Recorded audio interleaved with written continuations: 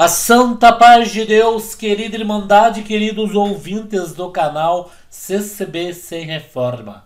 Tudo bom com vocês? Sejam todos bem-vindos ao nosso canal da família cristã. Irmãos, vamos abordar o vídeo de hoje, irmãos, referente, irmãos, uma podcast que foi feita ali pelos nossos irmãos da CCA. Isto mesmo. Uma dúvida que não quer calar. Nossos irmãos, o nosso irmão Samuel Trevisan, João Marcos e alguns ali, né, do seu estúdio estavam presentes entrevistando o crítico Josafá Agra, o qual, irmãos, esta live foi do interesse de todos. Por quê? Do interesse de todos, para saber realmente o que aconteceu entre Samuel Trevisan, João Marcos e CCB no passado e em 2021. Irmãos, preste bem atenção. Uma coisa que eu sempre achava, não tinha dúvida e vai acontecer. Os críticos desigrejados vão todos para a CCA. Isto mesmo que vocês estão ouvindo. Isto é bom para nós? É bom para a congregação? O que vocês acham? Os críticos vão deixar de criticar a congregação cristã no Brasil? Eles vão deixar de falar do ministério da congregação que está no Brasil? Uma vez em que, se eles estiverem ali, dentro da igreja da CCA, pregando, congregando, pelo andar da carruagem, a CCA abriu aí espaço para os críticos em suas lives e convites, isto mesmo, nesta última podcast que teve ali com o crítico Josafá Agra, foi-lhe feito um convite para que ele fosse pregar na CCA. E, irmão, veja bem, e olha só como a coisa é tão mecanicamente lá na CCA, irmãos, em que nós, na congregação, quem atende todo o culto é o cooperador da comum. Quem lê a palavra, nós não sabemos. Ali pode ser o irmão de banco, pode ser uma visita de fora, pode ser o próprio cooperador, pode ser algum ancião da região. Quem atende o culto, na maioria das vezes, a gente tenta acertar porque tem um fixo, cooperador. Mas a leitura da palavra nós não sabemos quem lê. Ninguém vai falar hoje, quem vai ler é o nosso irmão fulano de tal. E na CCA eu não sabia. O nosso irmão Samuel aí cogitou que eles que determinam qual dia um atende o culto. E outra coisa, tem o culto do tradicional, que é às quarta-feiras. O que é tradicional? É bem certinho, bem bonitinho, só ali a liturgia, estilo congregação, e em outros dias são os convites para pastores de outras igrejas vir pregar na CCA. Irmão, veja bem, vou escrever aqui. CCB, CCA.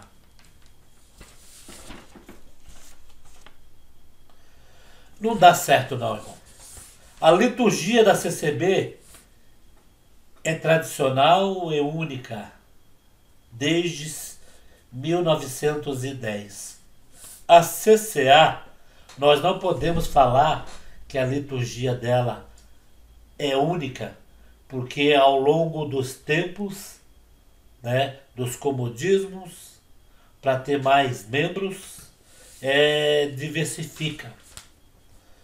São vários, vamos dizer, vários jeitos, né, vários jeitos, várias liturgias dentro de uma igreja só. O modo de falar, o modo de orar, né? E nesta live, podcast, que o Josafá teve ali no canal do nosso irmão Samuel Trevisan, muitas coisas que foram ali perguntado, não houve uma resposta firme, houve uma resposta duvidosa, houve uma dúvida. Tá falando, tá escrito assim, foi falado assim, coloca aí pra gente ouvir, né, irmãos?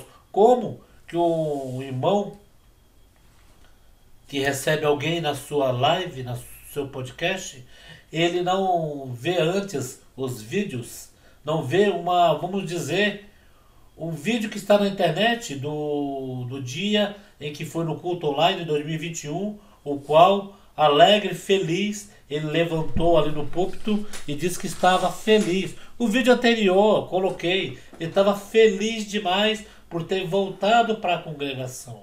E foi-lhe perguntado que ele estava muito feliz. O que ele disse?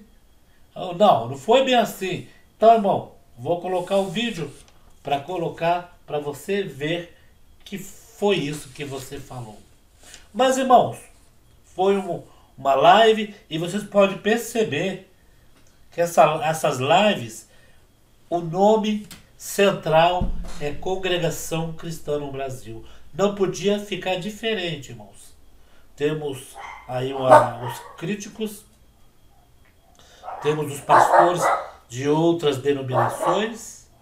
Agora nós temos a CCA, uma dissidente que saiu da congregação. Antes de ser CCA era Ministério de Jandira, onde houve aquele problema todo de justiça, que a congregação perdeu, né? Segundo a fala deles, perdeu na justiça, mas o irmão teve um bom senso de não permanecer com o nome congregação, que o que foi entrado na justiça foi que o nosso irmão Samuel, da congregação cristã apostólica, tinha o direito de colocar congregação cristã no Brasil, né? Nos seus templos, né, irmãos? Mas veja bem, na época também que foi feita uma carta, quando eles saíram da igreja, o qual eles falam até hoje, que segundo o irmão Samuel Trevisan, ele não ficou ali com raiva, porque os irmãos fizeram a carta e cada um assinou, dizendo que os nossos irmãos que saíram na época da congregação tinham se apostatado da fé. Mas não da fé em Cristo, não da fé, né, que a pessoa tem em uma religião. Sim, se apostatou de uma fé doméstica. O que é de uma fé doméstica? Todas as igrejas têm suas doutrinas, têm seus irmãos domésticos na fé. Uma vez que você muda o segmento, que você procura aí seguir outra doutrina, vamos supor, irmãos, você está na congregação, sabe a doutrina, sabe a liturgia, sabe o jeito direitinho, né? Não pode levantar lá na frente para falar mal de advogado, para falar mal de médico, para falar mal principalmente de outras igrejas.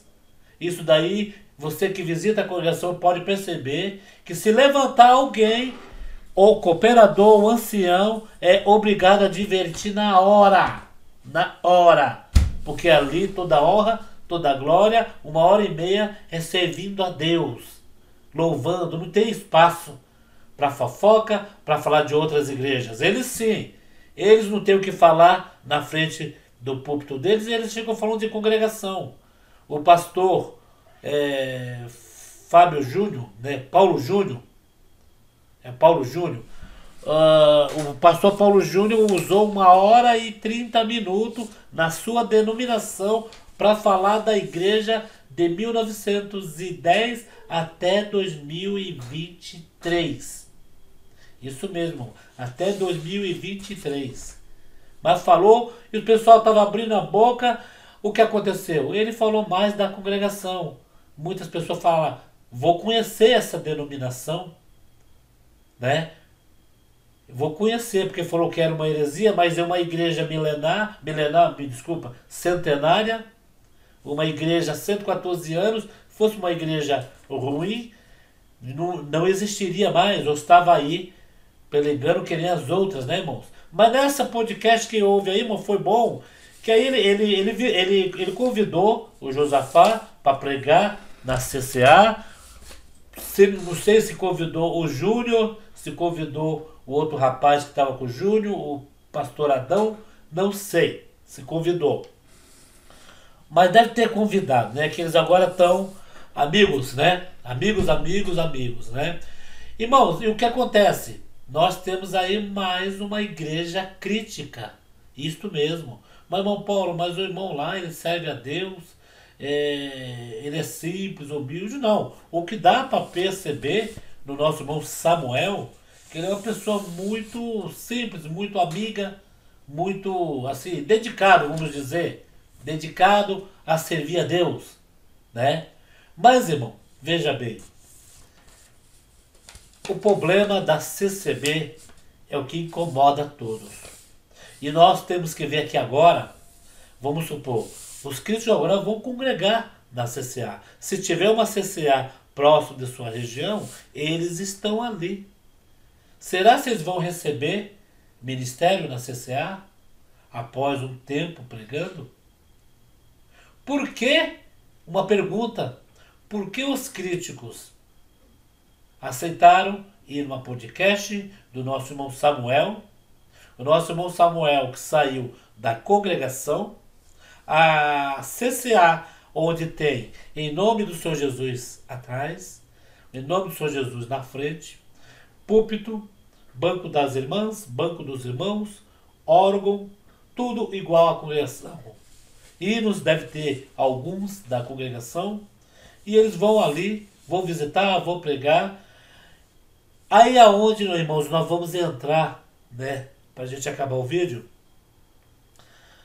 para a gente ver o porquê o ódio da congregação, o porquê eles falam 24 horas da congregação cristã no Brasil. É onde nós vamos analisar que realmente, se o jeito da congregação de pregar, o jeito de evangelizar, fosse o primordial deles achar errado, eles não aceitariam o convite para ir até a CCA. Porque a CCA, como diz nosso irmão Samuel Trevisan, ela só muda a pregação dia de quarta-feira, que é o dia que eu vou dizer que é o dia do tradicionalismo, da congregação mesmo. Agora, final de semana, onde tem visita de pastores, aí muda mesmo, segundo eles falam, reteté, né? Bate palma, um monte de coisas novas daqui, pastor de barba, pastor disso, pastor daquilo, e levanta irmão sem terno, só de camiseta. Quer dizer, é uma igreja onde você vê congregação, vê tudo, e você não vê a doutrina que está até hoje vigorando na congregação. A congregação não se dobra, a congregação é chamada de exclusivista, a congregação por eles são chamada de povo metido, o povo aonde só eles acham que vai ser salvos. Só ali há a graça de Deus, o qual esse conceito, para eles que não sabem, já caiu por terra. Faz tempo, irmão. Já caiu por terra faz tempo.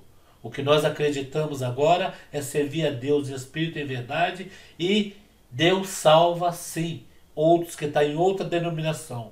Não por causa de denominação, mas sim por causa desta igreja única que nós cremos que Jesus Cristo virá recolher desta terra.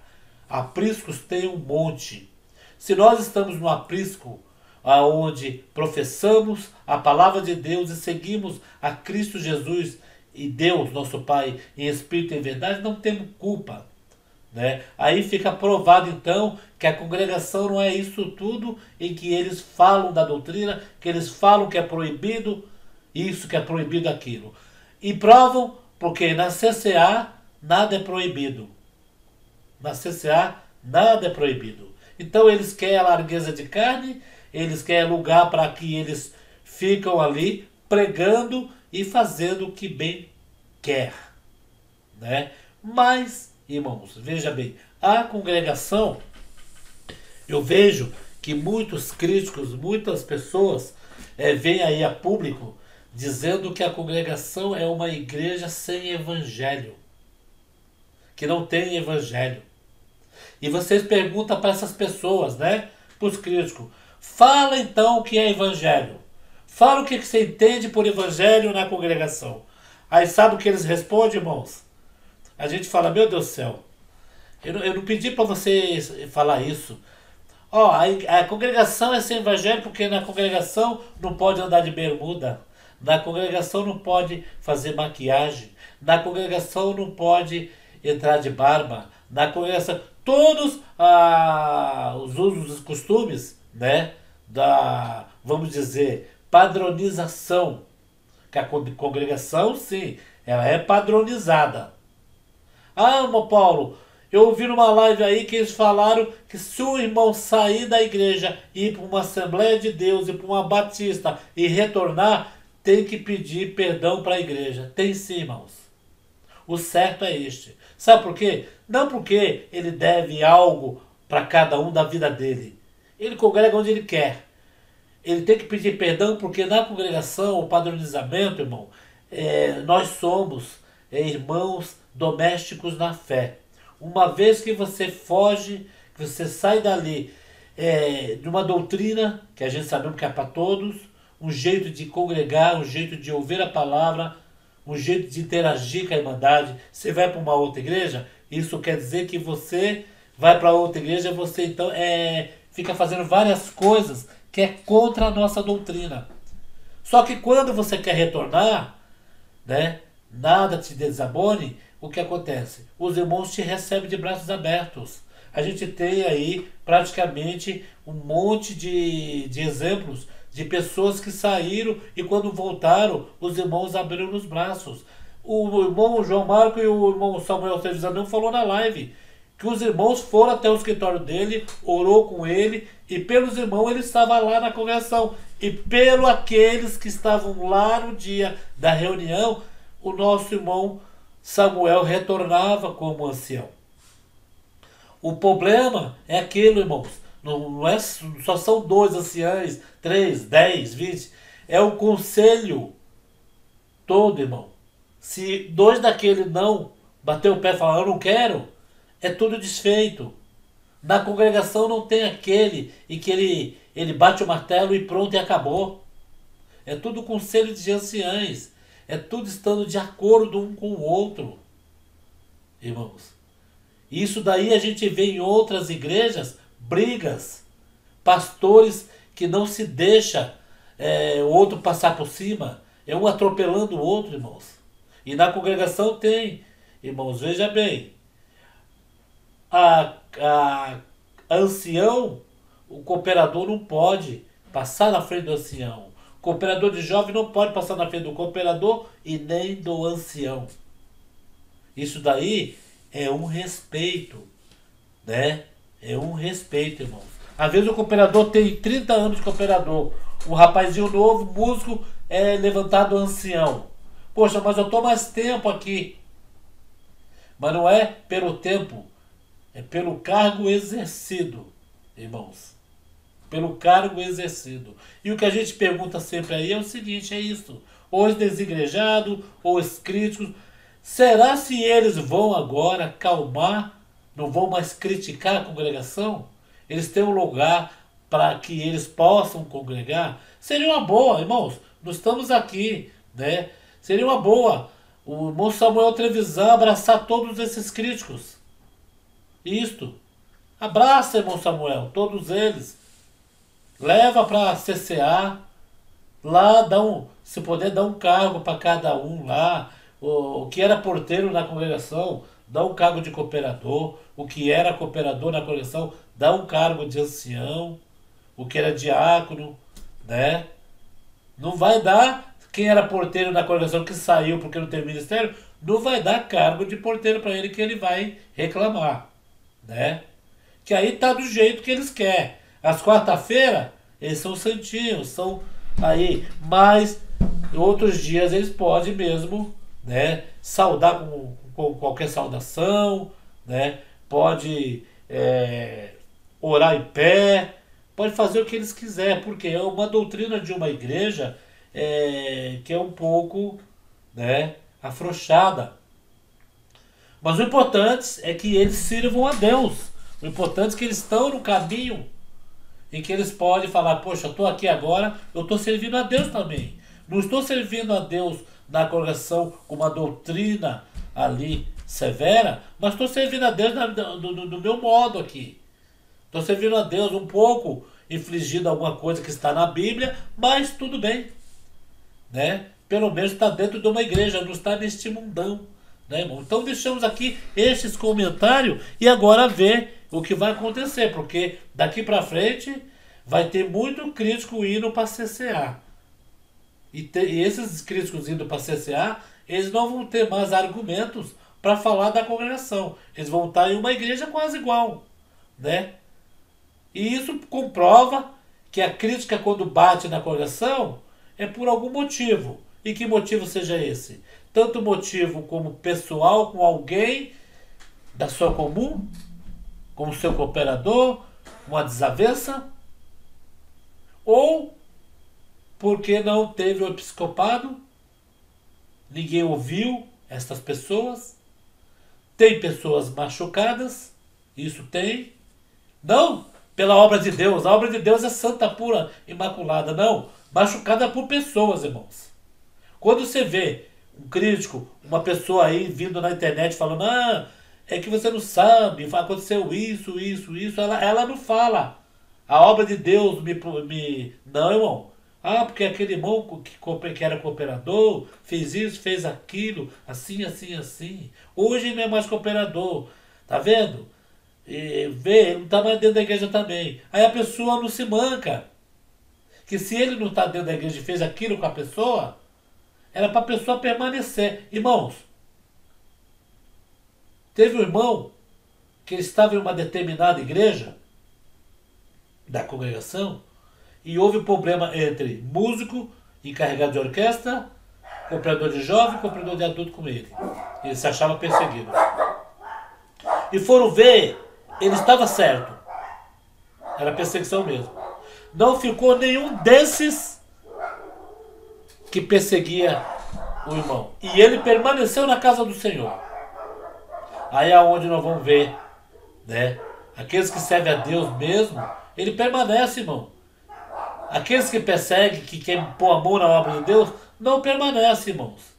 Então, irmãos, ficamos aqui com este vídeo e um alerta a todos, né? A CCA praticamente está abrindo espaço.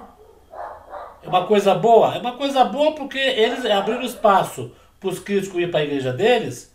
Os críticos não vão ter mais que falar da congregação. Os críticos vão esquecer que aí eles vão estar numa igreja também. Eles vão dar língua para nós, né? Como vocês, também tem uma igreja. Também eu prego, vê como eu prego. Né? Só que a gente aí fica aí, vai ficar devendo. Esse evangelho que eles dizem que a congregação não tem.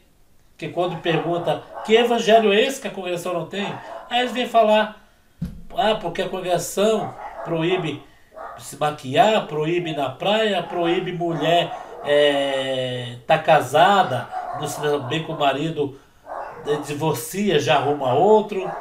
A mulher tá sofrendo, não arruma outro, não larga o marido, né, irmãos? E acontece esse tipo de coisa, né, irmãos? Então ficamos aqui com esse vídeo e eu peço para a nossa querida Irmandade interagir. Vamos interagir? Perdão, os cachorros aqui tem uns gatos. A gata do vizinho tem bastante gatinho. E os gatinhos sobem no muro, os cachorros acham que o terreno só é deles, né? Aí fica latindo aqui. Tá bom, irmãos? Deixa aqui seus comentários, tá bom? Fiquem todos na santa paz de Deus e no grato amor de Cristo Jesus.